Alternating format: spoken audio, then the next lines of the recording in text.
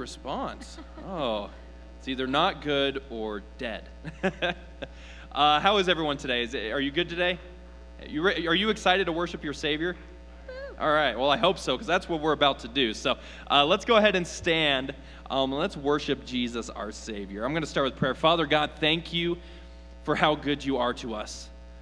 Thank you that you show us grace every day. Thank you for sending your Son to die for us. Thank you that we know one day he will come back. And Father, we know the word refers to him as the lion and the lamb that was sacrificed and the lion that will conquer. And it's in Jesus' name I pray. Amen. Let's go ahead and sing that song, The Lion and the Lamb.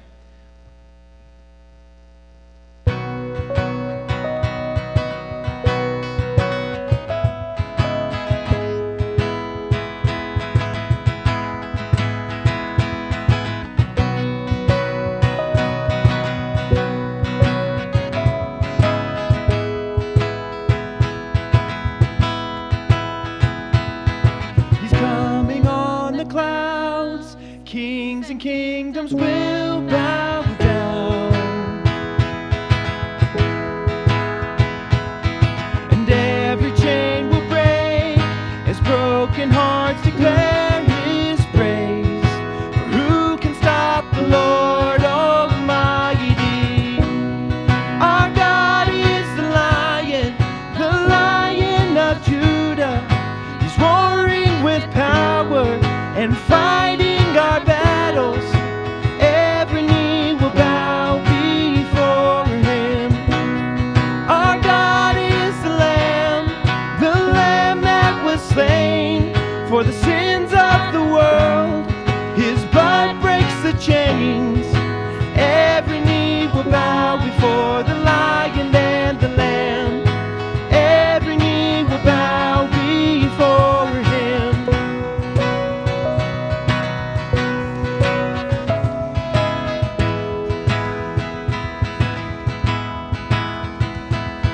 So open up the gate, make way before the King of Kings. The God who comes to save is here to set the captives free. Who can stop the Lord Almighty? Our God is the Lion of Judah. He's roaring with power and fighting our battles. Every knee will bow before him. Our God is the Lamb that was slain for the sins of the world. His blood breaks the chains. Every knee will bow before the Lion and the Lamb. Every knee will bow before him.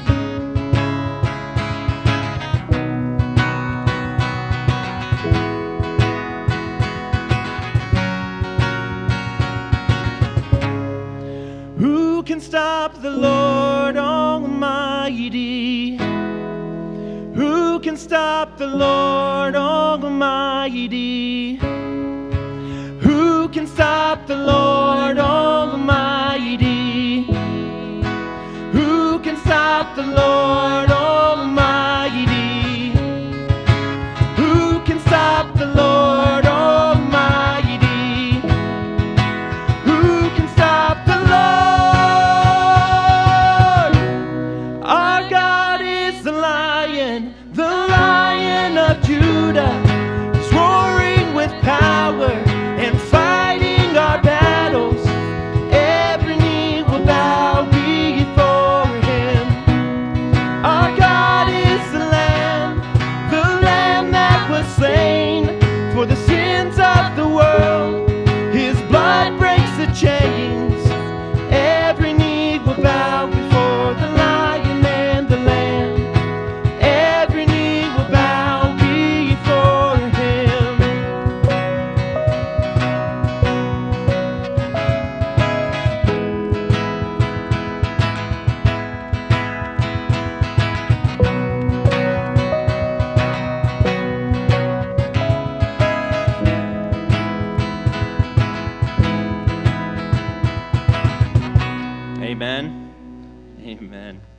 All right, let us go ahead and sing Man of Sorrows.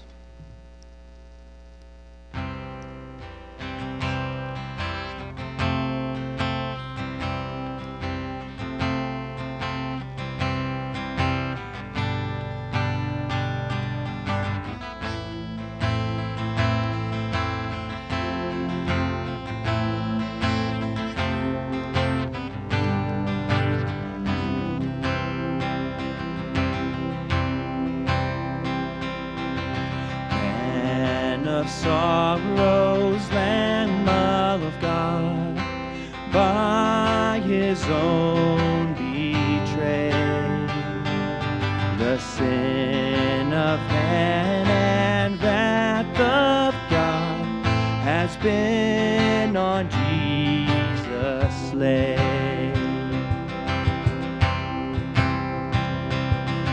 Silent as he stood, mocked and scorned, bowing to the Father's will, he took a crown of thorns. Oh, that rugged cross, my salvation, where your love poured out over me. My soul cries out, hallelujah. Praise and honor run to thee. Sent of heaven, God's only Son, to purchase and redeem and reconcile the very ones who nailed him to that tree. Oh, that rugged cross, my salvation, where your love poured out over me. Now my soul cries out, hallelujah. Praise and honor run to thee. Now my debt is paid, it is paid in full by the precious blood that my Jesus spilled. Now the curse of sin has no hold on me. Whom the Son sets free, oh, is free indeed. Now my debt is paid, it is paid in full by the precious blood that my Jesus spilled. Now the curse of sin has no hold on me. Whom the Son sets free, oh, is free indeed.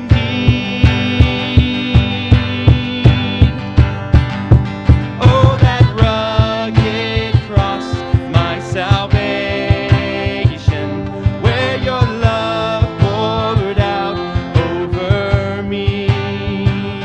Now my soul cries out, hallelujah. Praise and honor run to thee. Praise and honor run to thee. Praise and honor run to thee. Amen. Well, welcome to Trinity Church. I'm glad that you've chosen to come and worship with us today. Not a whole lot by way of announcement. I just want to point your attention to the back of the bulletin. On the back of the bulletin there, we will have different classes that we're going to have throughout the month of May. And so if you're interested in any of those, I would suggest you taking a look at that and seeing what Sunday, what class lies. But other than that, not a whole lot. One thing that you may notice is if you looked in your bulletin and looked at the music, you may have noticed a song that we're about to do that may not be familiar. Now, I hope it's kind of familiar. Maybe you've heard it somewhere before. but we've never sung it here at church. But it's an amazing song. There's a group, they're called Shane and Shane, and they've been writing sort of newer versions of the old hymns, but also they've been taking psalms and writing songs from those psalms. And I think it's an awesome way to worship our Savior, right? We're using the Word of God to worship Him. And He calls us to worship in spirit and truth, and what is more true than His own Word? I want to give a little context to this psalm. Many psalms were written by who? David, right? Maybe some of Solomon. But this is a psalm that was actually written by Moses. Now, he wasn't alive during this time, but it was something that they had kept. And this was a prayer of his. Well, in Psalm 90, what we're going to read through, and a lot of commentators, they believe the context of this prayer of Moses is in Numbers 20. Numbers 20 goes through a whole lot in Moses' life. First thing we see is his sister die. Right? And we also see God commanding him to speak to the rock and water would come out, but he instead breaks it and strikes the rock. And this causes him not to enter the promised land. We also see in the chapter that his brother dies. See, Moses, he has gone through a lot, and what we see in this chapter in the book of Psalms is that he's trusting in God through it all. And even though he knows how bad sin is, and he knows that God has to deal with sin, right? And he understands, like, man, life is so short. He just saw his brother and sister die. He still cries out to God and say, God, still be my joy, still satisfy me, because that is the only place we can find true satisfaction. So I'm going to have the ladies up here. They're going to read Psalm 90 for us. Starting with verse 1.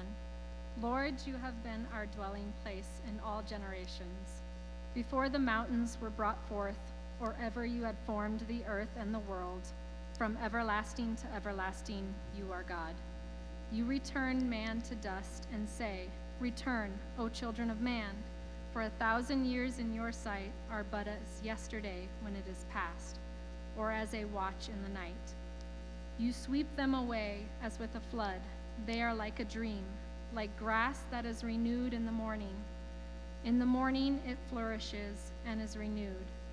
In the evening it fades and withers. For we are brought to an end by your anger. By your wrath we are dismayed. You have set our iniquities before you, our secret sins in the light of your presence. For all our days pass away under your wrath. We bring our years to an end like a sigh. The years of our life are 70, or even by reason of strength, 80. Yet their span is but toil and trouble. They are soon gone, and we fly away. Who considers the power of your anger, and your wrath according to the fear of you? So teach us to number our days, that we may get a heart of wisdom. Return, O Lord, how long? Have pity on your servants. Satisfy us in the morning with your steadfast love, that we may rejoice and be glad all our days. Make us glad for as many days as you have afflicted us, for as many years as we have seen evil. Let your work be shown to your servants, and your glorious power to their children. Let the favor of the Lord our God be upon us, and establish the work of our hands upon us. Yes, establish the work of our hands. Let's stand and sing Psalm 90.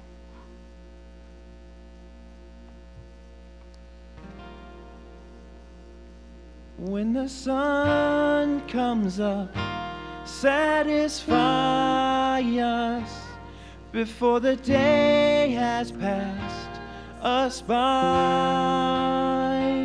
before our hearts forget all your goodness. Satisfy us with your love.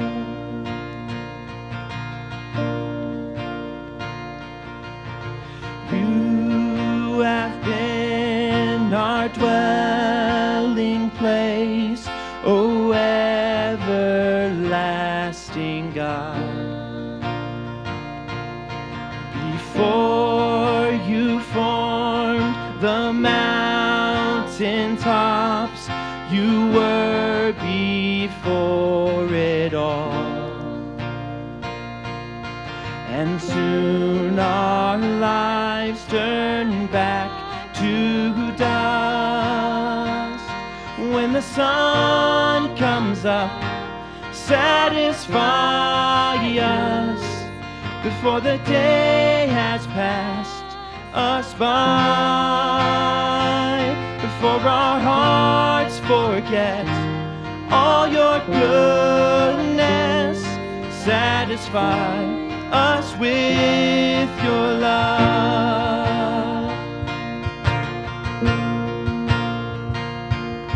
The wrath of God poured out for sin on Jesus crucified.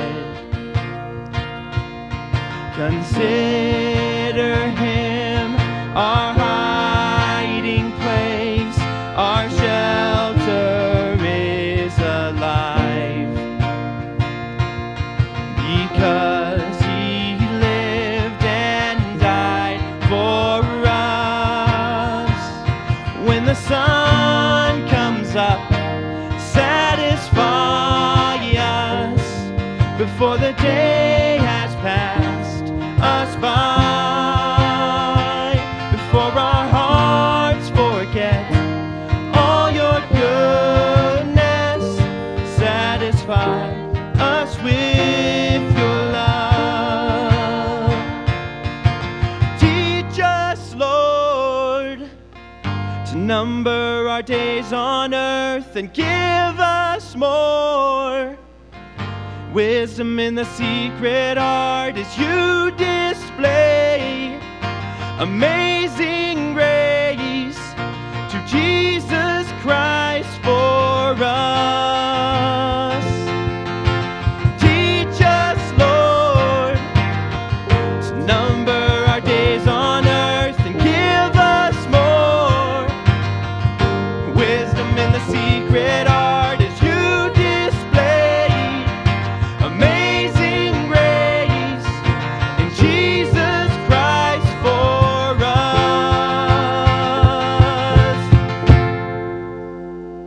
When the sun comes up, satisfy us before the day has passed us by, before our hearts forget all your goodness. Satisfy us with your love. When the sun comes up, satisfy us before the day has passed us by, before our hearts forget all your goodness. Satisfy us with your love. Satisfy us with your love. Satisfy us with your love. Yes, Father, that is the prayer of our heart, that we would find satisfaction in your love. Father, I pray as we hear from your word now that you would just calm our spirits to be focused solely on you. And it's in Jesus' name I pray. Amen. You may be seated. You know, we not only live between sunrise and sunset, we live between the eternities. And I was laughing when we sang that song earlier, and it said, you know, bow down. Hey, I'll be glad when these two replaced knees can bow down one more time and be able to worship God one day in eternity.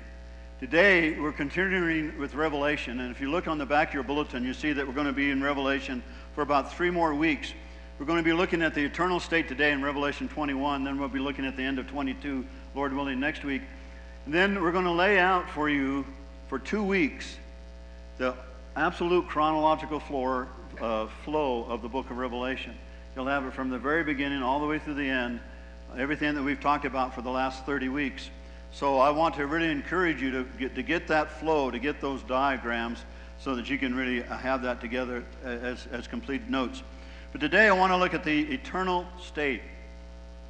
You know, a lot of times we think of heaven, we're going to be on a cloud, or we're going to be running around with wings or harps or whatever. But I want to suggest to you that what we're going to look at is a specific place. It's a specific city that we're going to dwell in. And so we're going to be looking at that in Revelation chapter 21. I want you to turn there. What's it going to be like in eternity? What's the new Jerusalem? What's the new heaven and earth going to be like?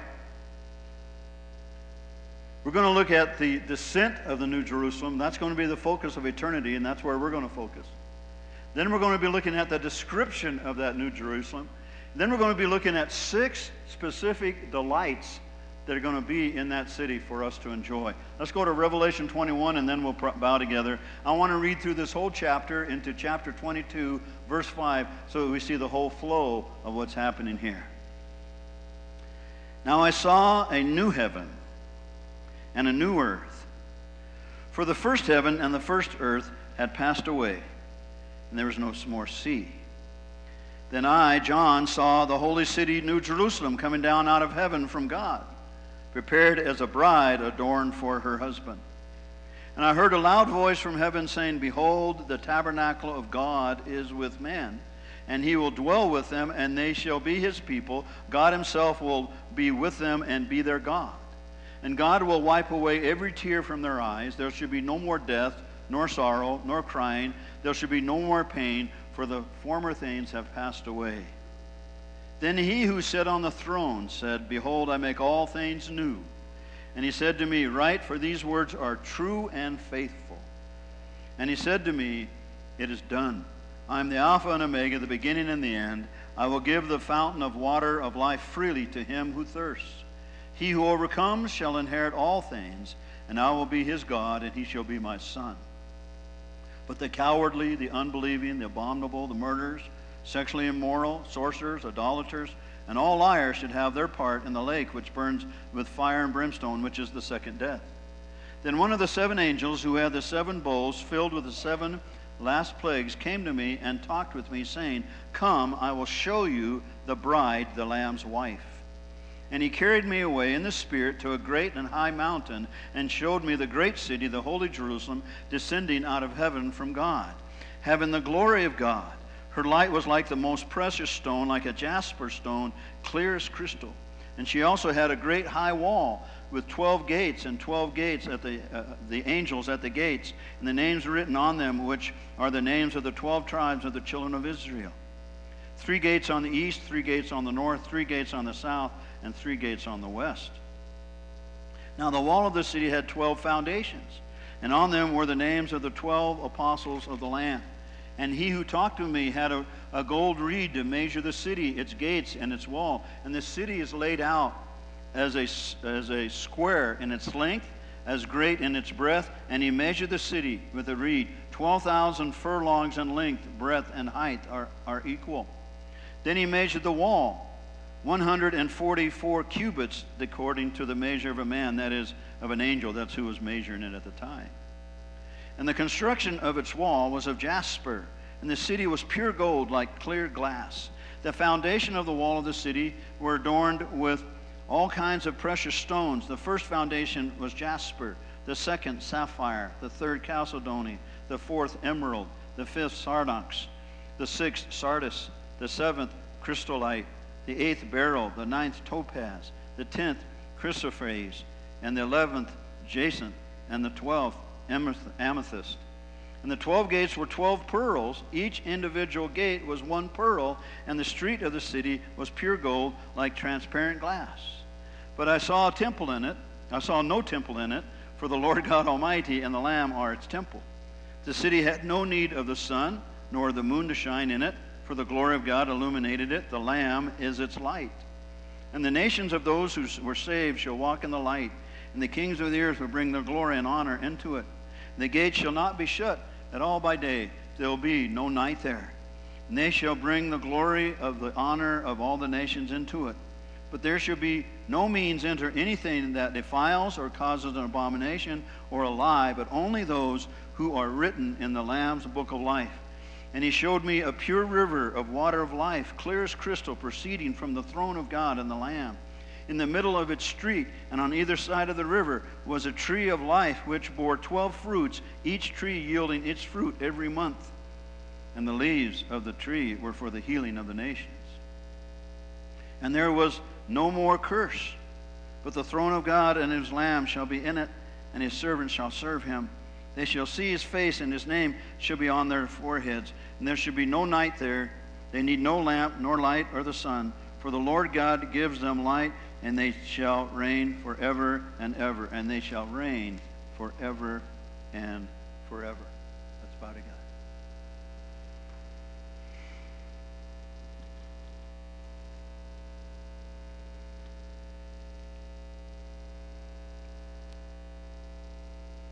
Father, thank you for letting us know that you have prepared a place for us.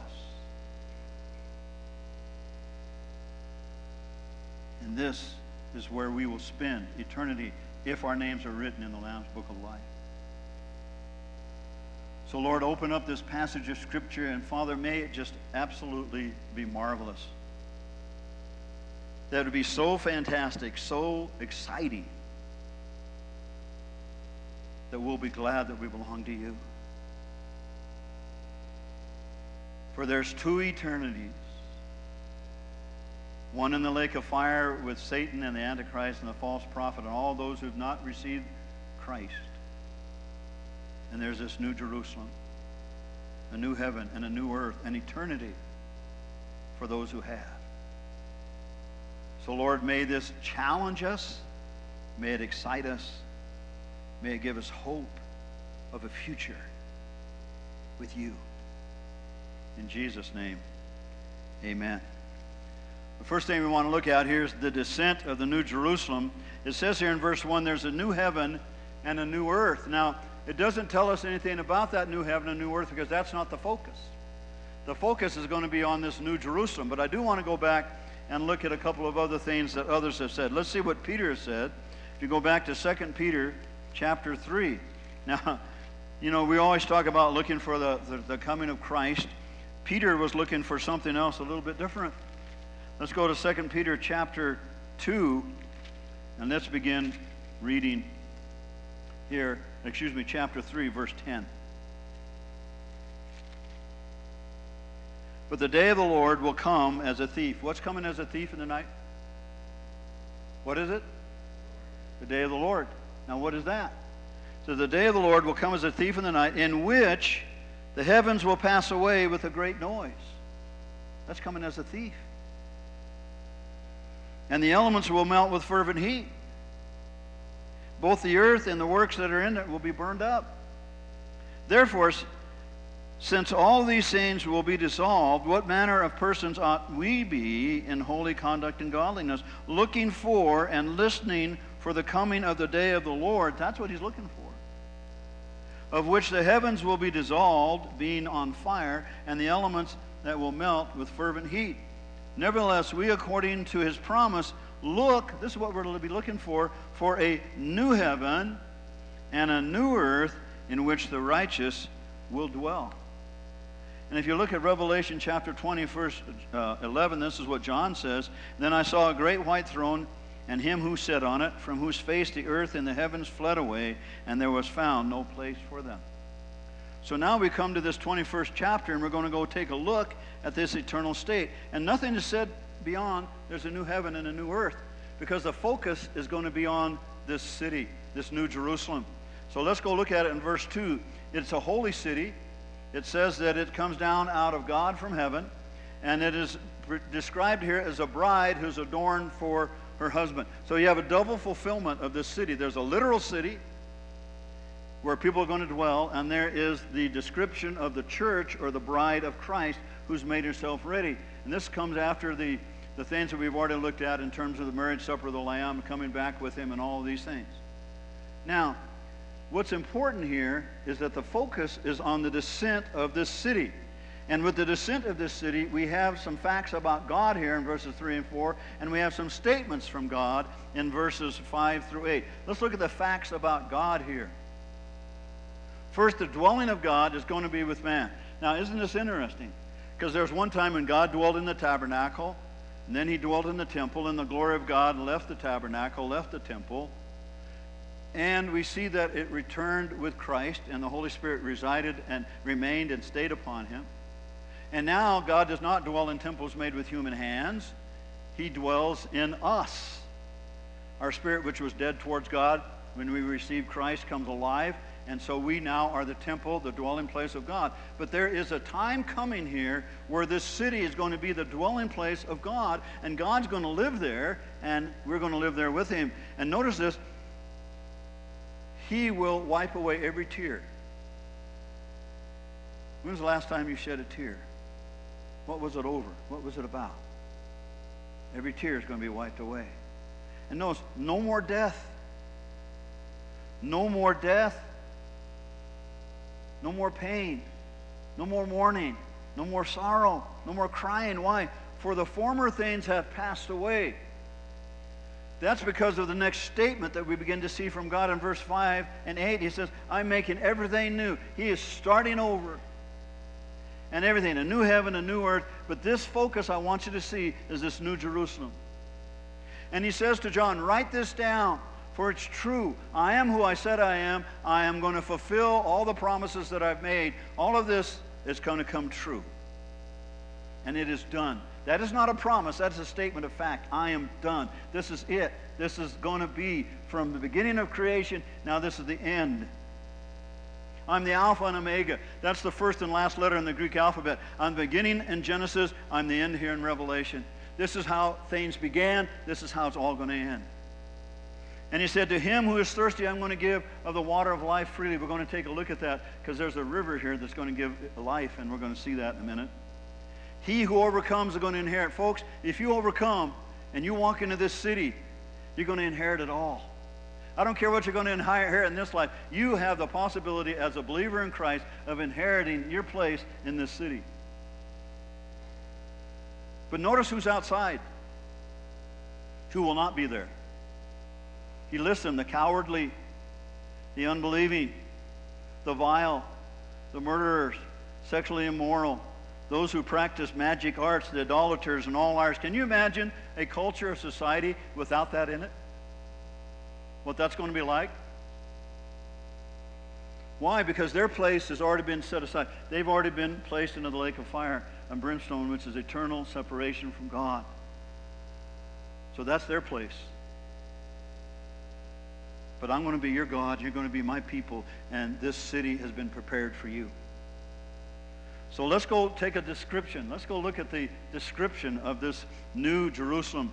First, we have a tour that's described here, and I want us to take a look at that tour in verse 9. The guide for that tour is going to be one of the 7 angels who had one of the 7 last plagues. That's the tour guide. And the invitation for the tour is, come, I'm going to show you the bride. So not only is we're going to see a literal city, but we're going to be describing here the bride of Christ. By the way, how many of you here are part of the bride of Christ? If you come to faith in Jesus Christ, you are the bride. And God is making you ready in this life. He's going to give you a new resurrection body when he returns, and he's going to bring you into this beautiful place. But he's going to show him, first of all, the transportation for this tour is the Spirit of God. John is taken up by the Spirit of God, and he's taken to a location, and that location is a high mountain because God wants to give him the vista. He wants to give him the vantage point of this city descending from God out of heaven. And what's he going to tour? Not only the city, but the bride. This is going to be a description of us, of the church, as well as a description of a literal city. Now let's look at the appearance. Let's look at the appearance of this holy city in Jerusalem. It came down out of heaven from God. I want you to stop and think about it, because remember what Jesus promised in John 14? It says, let not your heart be troubled. You believe in God, believe also in me. In my Father's house are many mansions, many rooms. If it were not so, I would have told you. I go and prepare a place for you. And if I go and prepare a place for you, I will come again and receive you into myself, that where I am, there you may be also. See, in the Jewish culture, a young man would go out, and the gal that he wanted to marry, he'd pour a cup of wine before her. If she took that cup, it meant that she would marry him. If she didn't drink the cup, he was a loser. But if she drank the cup, he'd go back to his father's house, and he would add a room to his father's house. And that's the beautiful thing here. In my Father's house are many rooms that I have prepared for you. This is going to be the greatest apartment complex, high-rise, whatever you want to call it, you've ever seen. We're going to look at it in a minute. It's shown with the glory of God. I'm going to tell you how important that is, because when we see how thick the walls are, this is amazing. God's glory shines through it all. And its brilliance was like that of a very precious jewel, jasper, clear as crystal. That's like a diamond in its color. Now, I want to focus in here because it had a high wall. I want you to notice this wall here. There was an angel every gate. There's 12 gates on this city. And every gate had a name of one of the 12 tribes of Israel. Now, I want you to understand, this is how the camp was set up in the Old Testament when they were in the wilderness. The tabernacle was set right in the middle of the camp. Then there are 3 tribes on the north, 3 tribes on the south, 3 tribes on the east, and 3 tribes on the west. Now, this was approximately, some say, it could have been 12 miles long on one side, so, because each tribe had about 2 to 3 miles to spread out. But here's the important thing. Every tent in that camp faced towards the temple. First thing they saw when they woke up, the last thing they saw when they went to bed was the tabernacle. And what's going to be in the center of this is going to be God himself. But the wall has the names of the 12 tribes of Israel, Old Testament. Now the foundation, now this is interesting because you got to picture this. The city is going to rest upon 12 foundations. The wall of the city is going to rest on 12 foundations. And the name of those are the 12 apostles. Jesus Christ said, I will build my church on the prophets and the apostles. So you have the blending of the Old Testament and the New Testament. God's bringing them all together into one place, into one building. No more Jew, Gentile, bond, free, male, female. We're all one in Christ, and we're all coming to this beautiful city laid upon the foundation of the apostles and the 12 tribes of Israel. Now look at the shape, guys. This blows you away. The size and the shape of this city. It says here, and if you look at verses 15 to 17, the shape, he just begins to describe it as a square, then he describes it as a cube. It is as long as it is wide as it is high. Now, this is the amazing thing. It says the city is 12,000 stadia. That is 1,380 miles.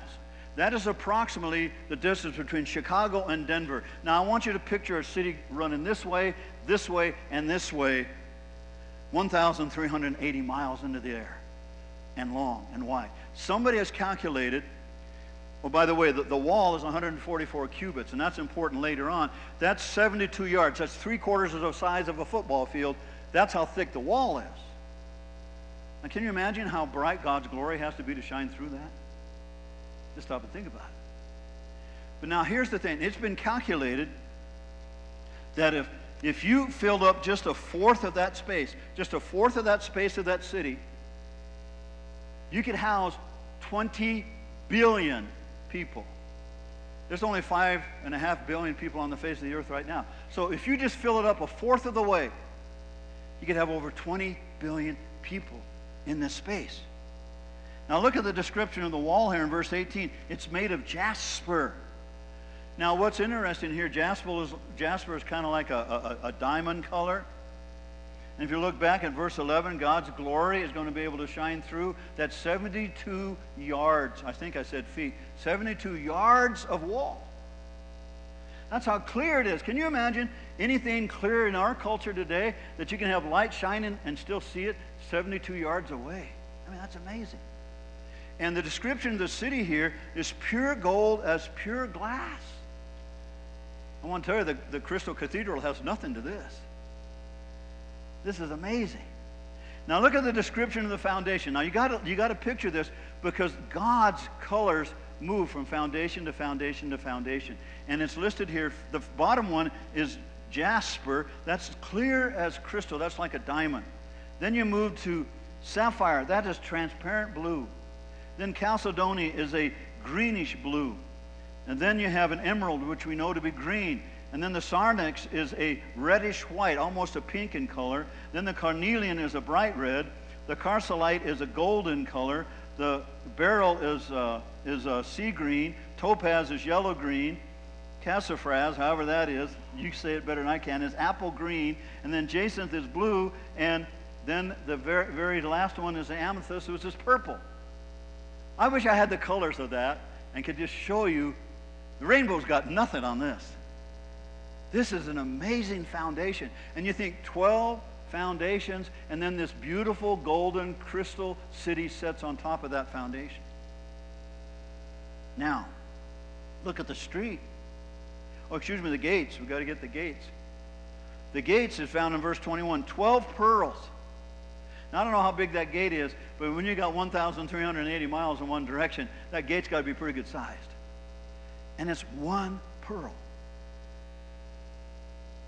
Now, the description of the great street. There's a street that runs through this city, and it's pure gold like transparent glass. We've never seen anything like that. The description of the temple, there is no temple here. God doesn't dwell in temples made with human hands anymore. Why? Because God is there. Jesus is there. So, in the midst of this city, literally as well as the church, now we're going to get back to the church in just a minute, God is the temple. The Holy Spirit is the temple. And the description of the light here in verse 23, the light is the glory of God.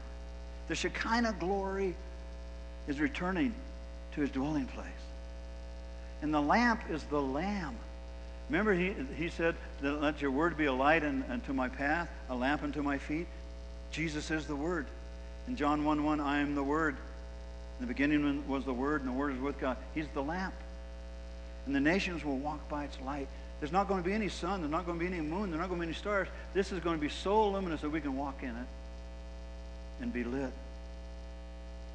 Now let's look at some other facts about this city, just real quick. It says the kings of the earth will bring their splendor into it. This is probably the ones that were reigning Christ over thrones. I'm not sure for sure who that is. That could be who it is. But the gates are never shut.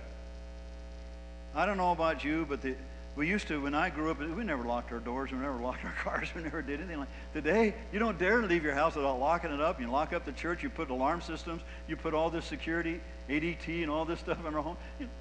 No need to shut the gates, because there's nothing outside that's going to come inside to harm it. Glory and honor of the nations will be brought into it, because when Jesus Christ returns and he starts the millennium, he's going to separate the sheep from the goat nations. And so it's the nations that really belong to God that you're going to see that be able to enter in here. And only, look at this, folks, only those whose names have been written in the Lamb's book of life will be able to enter that city. So here's the thing you got to understand. You will never enter that city. In fact, you will never even see this city unless your name is written in the Lamb's book of life. Unless you come to faith in Jesus Christ. You'll never see it, let alone ever enter it. Now, I want us to stop and think about all the stuff we're going through, all the places we might live. This is where I'm going to spend eternity.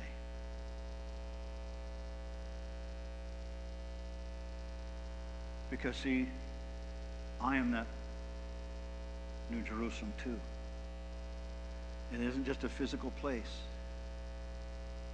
The church is upon the 12 foundations, the 12 gates. He sees us as precious as this city. But notice here, because I want to end here by looking at the delights. I want to tell you, there are 6 delights we're going to enjoy in this city. I don't know where we are in there, but let's see if we can find the delights of this city.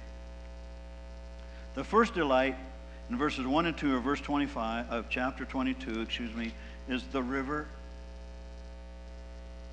Guys, rivers haunt me. You know, the river runs through it and talks about, I'm haunted by waters. I am haunted. I love fishing. I do not fish lakes. I can troll once in a while. But ever since I was about 5, 6 years old, I love to fish at the river. So when I see there's a river here, I get excited. I get really excited. But notice here, this is unique because it flows with the water of life. That is true of us as a church, but it's also going to be true and symbolic here of this river that flows. You know where you see this river of life? When Jesus stood at the woman at the well, and he said, you drink this water, you're going to get thirsty again. But if you drink of the water which I give, out of your being will flow rivers of living water. I will give life, for I am the way, the truth, and the life. This water gives life. And it flows, notice where it comes from. The source is from God. He's the source of our life. It comes from the Lamb. He's the source of our life. And it flows down right in the middle of the great street of this city. That's the first delight. The second delight is the river. The trees. I guess that was the first one. The trees. Now that's interesting because it says here that located on each side of the river is a tree of life. You know the last time you saw the tree of life? You saw it back in Genesis chapter 2 and chapter 3. And the tree of life was something that Adam and Eve could not eat. And I'll tell you why. Because there's another tree, the tree of knowledge of good and evil. They ate it and they sinned. So if they would have ate of that tree of life, they would have died in eternal sin and separation from God. So God sent an angel in the garden, drove them out of the garden, so they would not eat of that tree of life. But here it is. Here in this New Jerusalem, the tree of life. And it bore 12 crops of fruit, yielding fruit in every kind. You know, I don't know. That doesn't mean I don't get steak. I don't know. But that bothers me if that's the case. But anyway, whatever that's not even funny for you. It was funny for me, but it's not funny for you. But the leaves are for the healing. This tree is going to bring healing and bring life. Now, you know, the other delight is no more curse. We all live under the curse. Men, we are working by the sweat of our brow with the thorns and tilling the ground because of the curse. Women, you have pain in childbirth, but here's the other thing. You know how God created man and woman? He created them like this. But woman usurped her authority. She did not check out the man. The man capitulated his headship, so God put the woman like this under the man to protect her. That was not God's design. I want to tell you, in eternity, new heaven, it's going to be like this again. I guarantee you. So no more curse, women. But you know what? It says creation. Right now, creation is groaning. You know, we have all these people talking about global warming and all this stuff and all this, and I understand, you know, I'm a conservationist and all that, but listen. This is when the creation will go back to what God intended. With the lion will lay down with the lamb. And the little child will not be afraid of putting its face into the serpent's hole. I mean, you go read it. All our instruments of war will be beat into plowshares. All creation reverts back to what God intended it to be. So there's going to be other creation things around, yeah? Yeah, all of creation goes back. And notice the throne of God. It was in heaven, now it's here in the city. And the servants will serve him. What are we going to do? We're going to serve God. Servants are going to see his face. And we're going to name his name written on our forehead. And then there's a light. That's the fifth delight here. No more night. I'm going to kind of miss that. I like the moon. I like the stars. I like it. But you know what? It's not going to be necessary. Because the light from the lamp from the sun will not be needed. The Lord God is going to give us our light. Finally, the duration, I love this in verse 5. This New Jerusalem will be forever and ever and ever, no end. So there's only one of two eternal destinations that we have. Every man, every born, every woman, every child, every person ever born on the face of the earth, and everyone who's alive today and tomorrow and next year and 10 years, the Lord tarries. You only have two destinations. One is the lake of fire, and I'll tell you who's there. Satan, Antichrist, false prophet, and all unbelievers. Then there's the New Jerusalem, the new heaven and new earth. And who's there? God, the Holy Spirit, Jesus Christ, and everyone whose name is written in the Lamb's Book of Life who's come to faith in Jesus Christ. There is no holding ground. There's no middle ground. Your eternity will be one or the other. Now here's the kicker. The decision in this life determines where you're going to spend all eternity. And if you're hearing the sound of my voice today and you've never come to faith in Jesus Christ, you know that Jesus is who he said he was, that he's the Son of God who died on the cross to forgive you of your sin, provide you a relationship with God. If you've never accepted that free gift of forgiveness, your eternal destiny is already set. And if you were to die today, that's where you'll spend eternity. I'm not saying that to scare you. That's just a fact. Jesus said, it is done. There's going to come a day when there'll be no more opportunity, no more chance This is the day of salvation. If you've never made that decision, you need to make it today. And Christian, you don't take your ease in Zion. You don't retire. You don't give it up. You don't quit with the struggle and with the hard times of your faith. Because Revelation says, he who endures to the end, he who overcomes, will receive of the tree of life and this free water.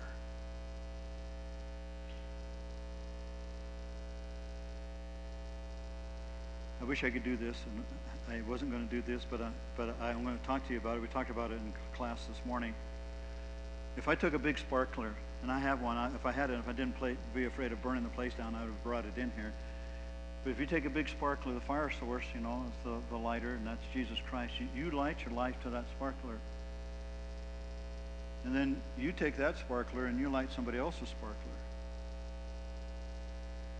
Now the question is, somebody lit your sparkler sometime for you to come to faith in Christ. The question is, whose sparkler have you lit? Who is going to be following you into this new city? Let's bow together. Father, I want to thank you for this wonderful, beautiful book.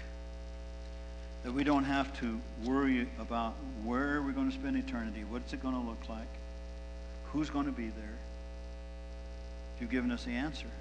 And though we don't know all the details, and it's so overwhelming, we can't even hardly imagine it. But Father, that's how you see us. When you look at me, you don't see Ed, you see Jesus Christ. And my life has been exchanged for his life.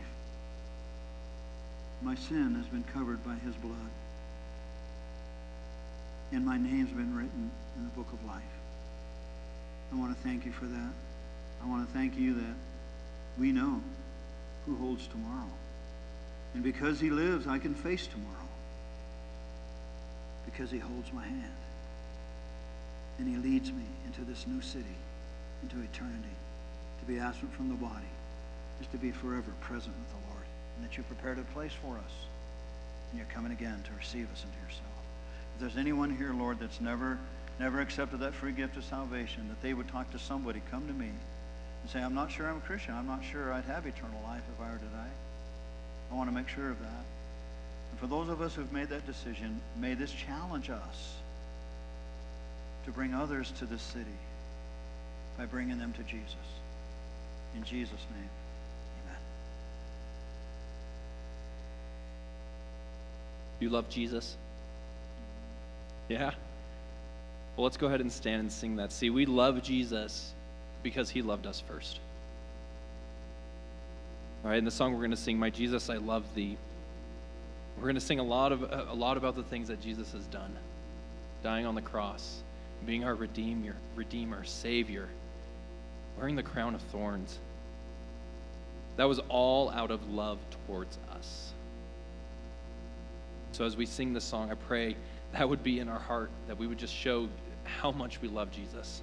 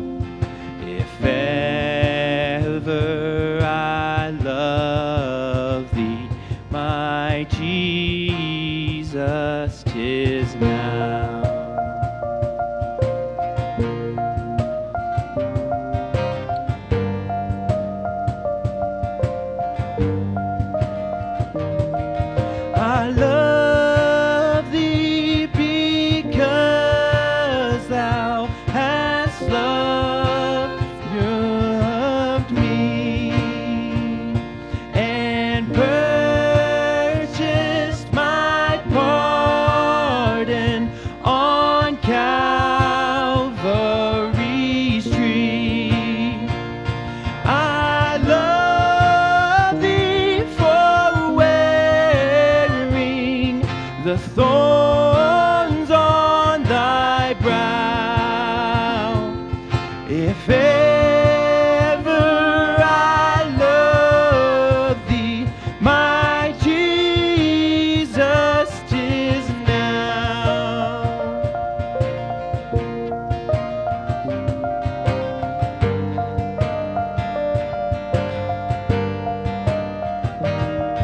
I'll love thee in life, and I will love thee in death, and praise thee as long as thou hast lendest me breath, and say when the death dew lies cold on my brow, if ever I love thee, my Jesus, 'tis now.